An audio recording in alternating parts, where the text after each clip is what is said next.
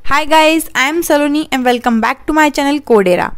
So guys, in today's video I am going to share an interview experience of a candidate who applied for the role of operations executive with the package of 2.2 lakh per annum, and he is from 2022 batch.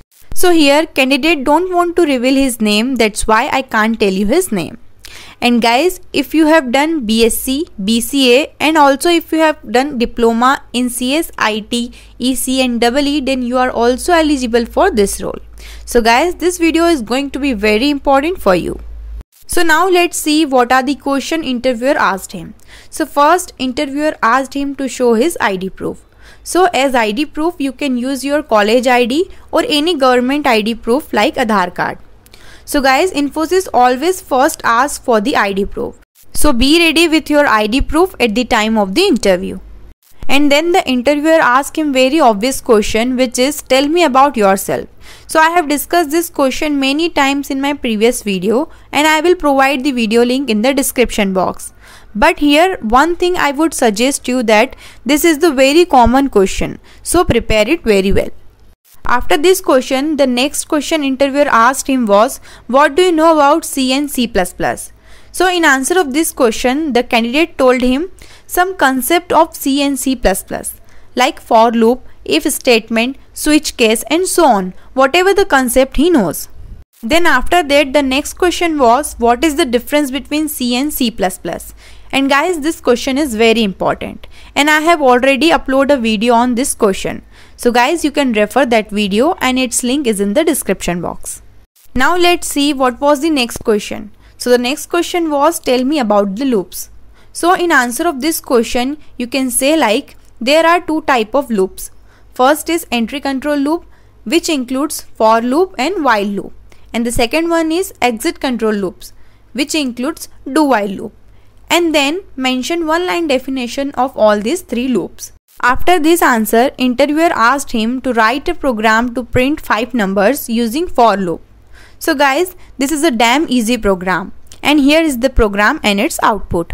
So the first one is in C language and the other one is in C++ language. So you can pause the screen and check out the program.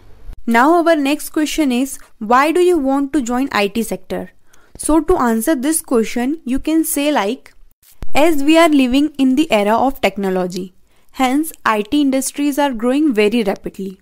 So in this sector, my career has more growth opportunity and I also found myself more interested in technologies. That's why I want to come in IT sector. And then interviewer asked him, have you visited any IT park? So its answer is completely depend on you. If you have visited, then you can say yes, otherwise you can say no. So now our next question is, would you be willing to relocate if required? So its answer is completely depend on you. Its answer may be yes or no. But here I would suggest you to say yes, because every company wants the employee who is flexible, who can relocate according to the company's need. So if your answer is yes, so you can say like, yes, I am very excited about this opportunity to use my skills and I love to visit different cities and to meet new people.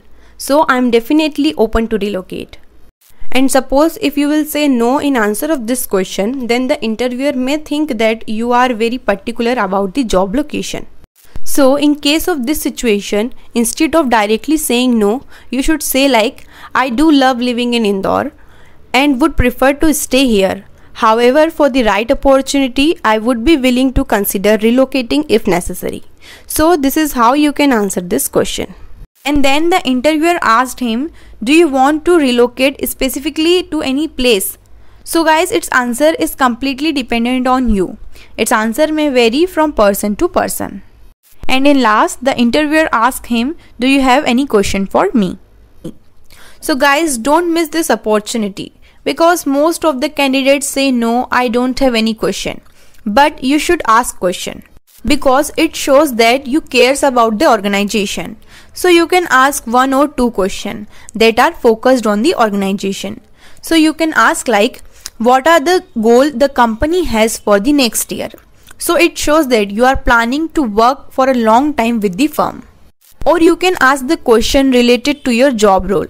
So you can ask, if I selected for the role, then what could I do in this role to help you achieve your vision? It shows that you are really interested in joining the company. So this is how you can answer this question. So guys, that's all about today's video. I hope this video will help you in your interview preparation.